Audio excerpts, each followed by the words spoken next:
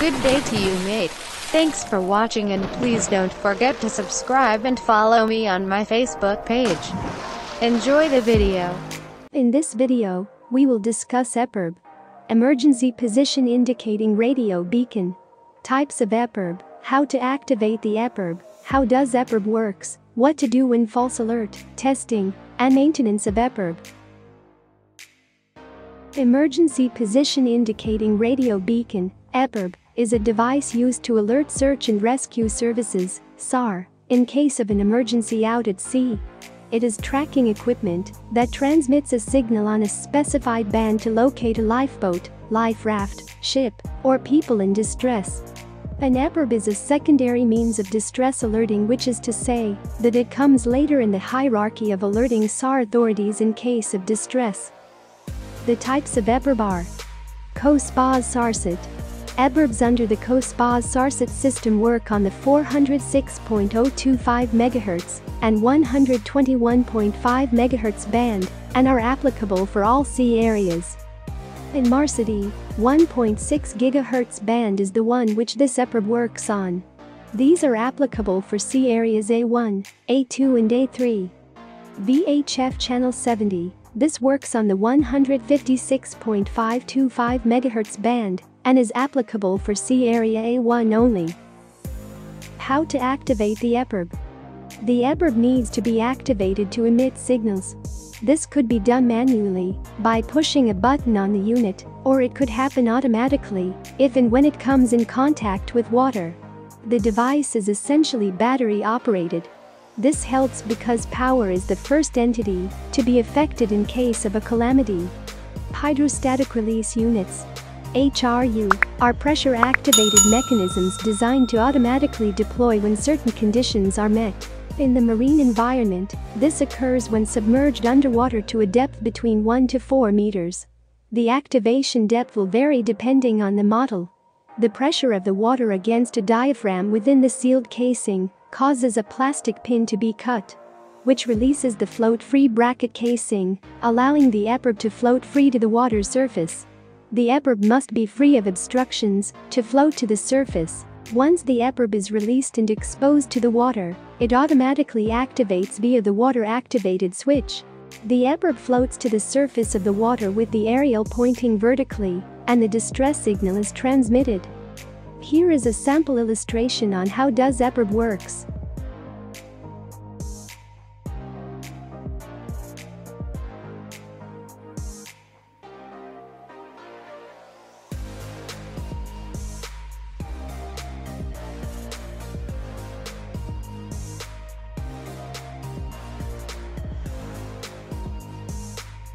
What to do during false alert. It is possible that the EPIRB might get activated by mistake by an individual on board. In order to prevent a chain of SAR operations in motion, it is imperative that the EPIRB false transmission is cancelled. In case the EPIRB is falsely activated, the nearest coast station or RCC, Rescue Coordination Center, must be informed immediately of this event and, as mentioned, cancel it. The cancellation intimation must also be sent to the appropriate authority. The shipowner and/or the agent must also be informed. How to test an EPIRB. The EPIRB should be tested once a month to ensure operational integrity and must be logged into the GMDSS logbook. The testing procedure depends on the manufacturer. Here is a sample procedure in testing of EPIRB. So the first thing to do when you want to test your beacon is remove it from the mounting bracket, ensuring that the antenna is vertical. Lift the latch on the top of the EPIRB. You'll see the on-off switch, which obviously you shouldn't activate unless it is a true emergency. And you'll also see your test button. When you press and hold the test button for 2 seconds, the green LED on the side of the beacon will flash once, accompanied with a high beep, and the strobe light on the top of the beacon will also flash. That's indicating that the test procedure has started. The beacon will then test 4 elements of the circuitry. The first is the electrical circuitry within the beacon. The second is the 121.5 MHz homing transmitter. The third is the 406 MHz radio transmitter. And the last test is for the GPS receiver. Now, of course, these are GPS beacons, and as I mentioned, non-GPS beacons will have a different set of lights. When you press the button on the top, you should see 4 green flashes and 4 high beeps, followed by 1 long illumination of the green LED. That's indicating that each of the 4 tests is successful, and the long green flash at the end indicates that all tests are complete. Maintenance of EPIRB. The EPIRB must be inspected visually for any defects such as cracks. It is advisable to clean the EPIRB once in a while with a dry cloth. While cleaning, the switches must be specifically checked. The expiry date of the battery must be checked to cover the immediate as well as the next voyage at the least. Send the EPIRB back to the service agent or the supplier or request a service if the EPIRB fails the monthly checks. In the event that the HRU has crossed its expiry date, the HRU must be replaced on board, and HRU must be marked with an expiry date 2 years into the future. EPIRB battery specification.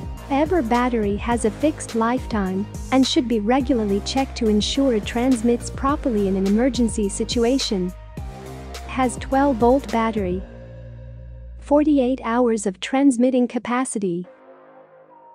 Normally replaced every 2 to 5 years.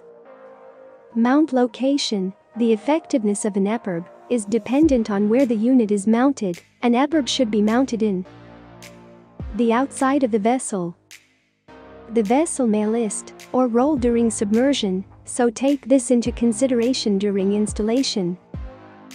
In a clear open space away from any obstructions, where it is easy to access in an emergency and manual activation is required, where it is protected from damage. Okay mate, that's all for this video, and thank you for watching. Thank you for watching mate, and if you like the video, please click the like button. Please subscribe and hit the notification bell button to keep updated in my upcoming videos.